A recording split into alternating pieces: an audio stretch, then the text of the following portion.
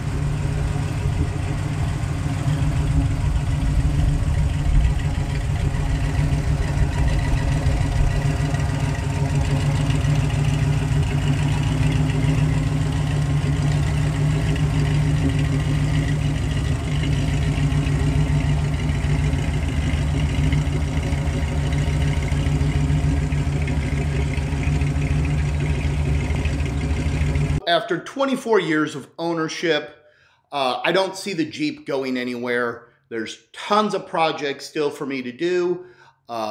Mainly, I would like to look at re-gearing the drivetrain so that I can match those 35-inch tires, get a little bit more torque out of them on the low end. Another thing I'd like to do, I've got the original glass for the lift gate. I also have all the hardware, all the parts that I need. It's a matter of just doing it. That came smooth, and the hard top is textured from the factory, so I would like to find somebody that could make that texture match. And if I'm going to do that, I also want to redo the top itself. And there's just a whole litany of things that I would like to do, especially that drivetrain, get everything cleaned up in there, make it look new, make it run like new. But like I said, it does run strong, so I don't have a problem with that portion of it. But yeah, as I said, it's an older vehicle, so it's always going to have something that needs to be done to it. Not sure how the audio is going to be. The Jeep has a tendency to be a little loud, raw, but that's what the Jeep is. It's not fancy, it's not modern conveniences, it's not refined, it's old tech. And even for its day, it was still very basic. But it's a Jeep. One of these things where you're always got something, if not many somethings, on the list of things that need to be done. But again, that's a Jeep. That's this Jeep. Especially the older ones. Always going to be something on that list. So after having upgraded the wheel and tires from 33s to the 35s, the tire no longer fit on the factory spare tire carrier. Now I thought about, did I want to try and work around that, extend that out a little bit so that I could carry the 35. But the reality is those 35s are pretty darn heavy and it would put too much strain on the body and I don't want to damage it. So, really the reality is changing out the bumper system. Now, if I change out the bumper system, I'm not going to just be able to go with the bumpers that I have on here, the aftermarket ones. The reality is it's going to have to bolt to the bumper, and this bumper was just never designed for that, so it's not going to work. The factory hangers, they're still there. When the time comes, I may remove them and then go from there. But if I'm going to change out the rear bumper, the reality is I'm going to have to change out the front bumpers. So, I've had these bumpers for a long time, but the reality is if I want it to look right, they're going to have to match. But then the question is, am I also changing out the sidebars? Don't really want to do that. So, cost-wise, to do it right, I'm probably looking at anywhere from like $3,000 to $4,000 to get a good setup. I had looked into having a guy build, fab me a set. But the reality is, after thinking about it, it was just one of those things that I just wanted to go with something that had a little bit more of a professional look to it. So, holding off until I decide to pull that, financial trigger. So with this Jeep, again, 1978 CJ7. It's got a 3-speed manual and a 304 from the factory. So it's got that 5-liter engine. And, it may not be AMC's best power to weight ratio Jeep when it comes to the engine, but you gotta love that V8 sound. Nothing quite sounds like that Jeep V8 that's got the dual exhaust coming off of it.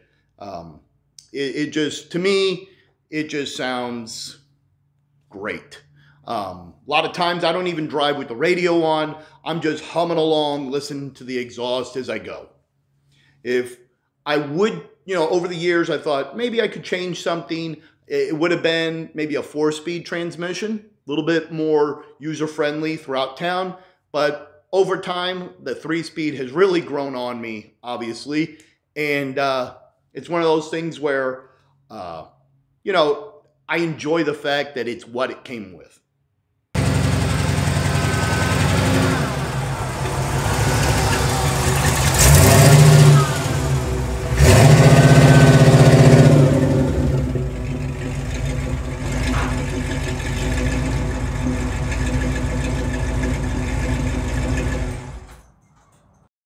Hope you enjoyed today's episode of Rob's Garage, where we talk about the Jeep.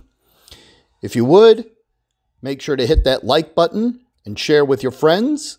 And if you would, go ahead and subscribe to the channel so that you can see updates of when new videos come out.